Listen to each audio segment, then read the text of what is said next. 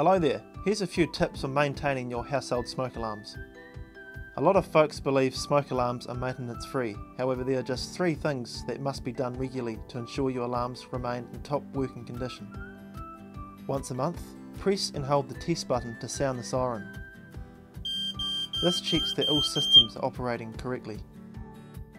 Every 3 to 6 months, detach the smoke alarm from the ceiling bracket. If your alarm has a replaceable battery, this must be removed.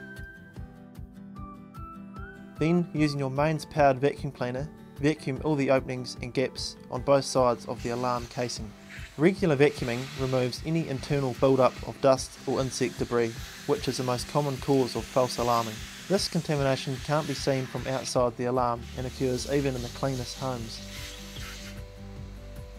Before reinstalling to the ceiling, wipe the alarm down with a clean damp cloth.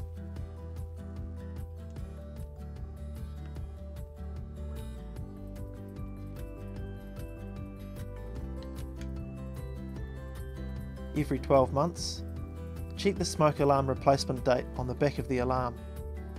If the alarm is over 10 years old, replace it with a new long life model.